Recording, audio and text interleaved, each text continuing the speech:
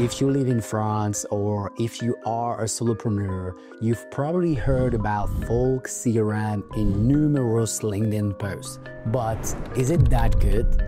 At Breakcold, we got many customers coming from Folk to Breakcold, and if we fare with them, we also got some customers going from Breakcold to Folk. In this video, I will share my opinion about Folk CRM, but also the feedback I got from prospects and customers who were using Folk CRM in the past. So, Folk is a CRM software initiated by Thibault Elziere, who sold his startup Fotolia to Adobe for more than $700 million.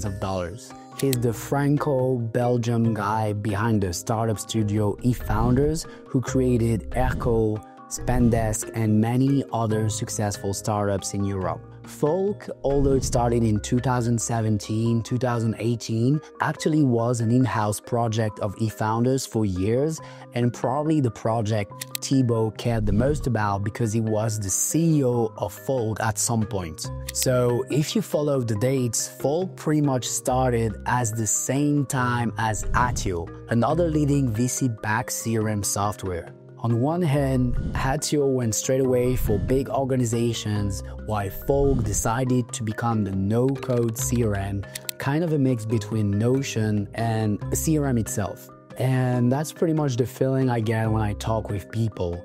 Folk to them is like if Notion was solely a CRM software. So it's super customizable, very robust, and UI UX is frankly stellar. The ease of use is probably the best thing about Folk. You can also manage the software from LinkedIn, X, and many other platforms. However, Folk is not a sales-focused CRM, so you won't have integrations with most sales tools on the market, and you won't be able to build complex workflows to automate your CRM like it will be possible on HubSpot or Pipedrive or Atio or even Breakcold, to be fair. Folk, in a sense, is pretty much the perfect CRM if you're looking for smart automations that you don't need to set up. For example, reminding you to follow up your contacts without you having to think about it, which is pretty cool. So with that being said, how Breakcold is different from Folk? Because this is a question we get a lot.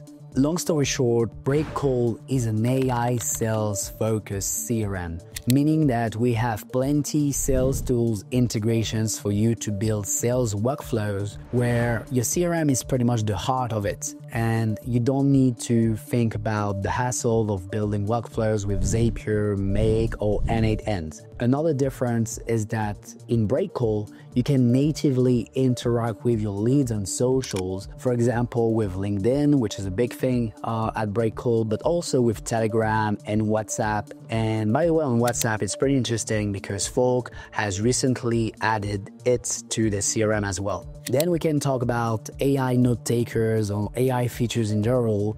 For example, on Breakcold, you can auto-sync your text and video transcript, but also create tasks out of it. Overall, in this space, I usually say the following to prospects. Breakcold is kind of the new Pipedrive, so the modern AI sales CRM for digital SMBs. Atio is kind of the new Salesforce or HubSpot, so the modern AI CRM for PLG startups and big organizations. And Folk is more closer to a specialized Notion CRM on steroids, so the modern AI CRM for solopreneurs and small teams. All three softwares have their strengths and weaknesses, so make sure to try all three before making up your mind. There's no right or wrong answer. You really have to try it and find out what is the best for you. If you like this video, make sure to like, subscribe to that YouTube channel, and to try out my AI sales CRM software at breakcold.com. Peace, bye.